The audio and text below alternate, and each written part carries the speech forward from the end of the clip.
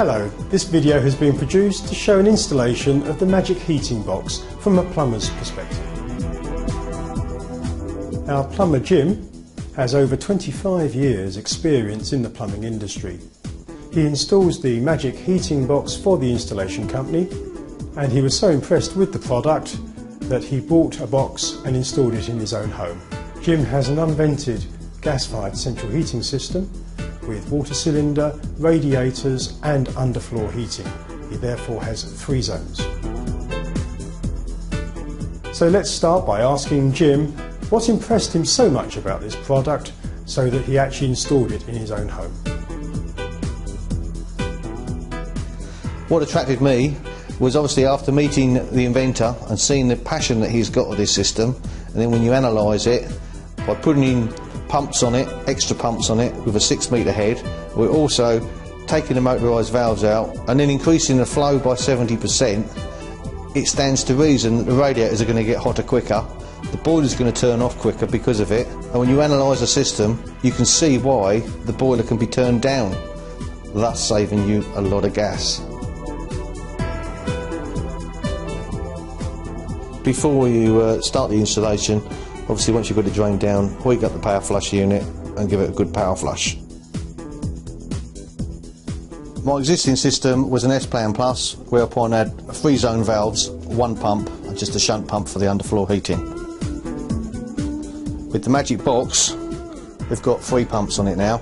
We've got 1 for the central heating, 1 for the underfloor heating, and then 1 on the primary return back to the boiler. Therefore, we're getting a lot more flow rate. The logical place to put the heating box is obviously at a central location, as near to all the other pipe work as I can possibly get it. And in this particular instance, I've got it right in the middle of everything, which is a perfect scenario really.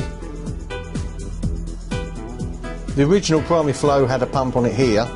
We've taken it out, rerouted the flow to the cylinder via a motorised valve.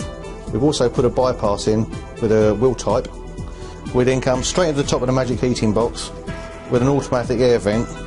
From there, first thing first, we put a return with a 6 metre head Band-Aid pump on it back to the boiler.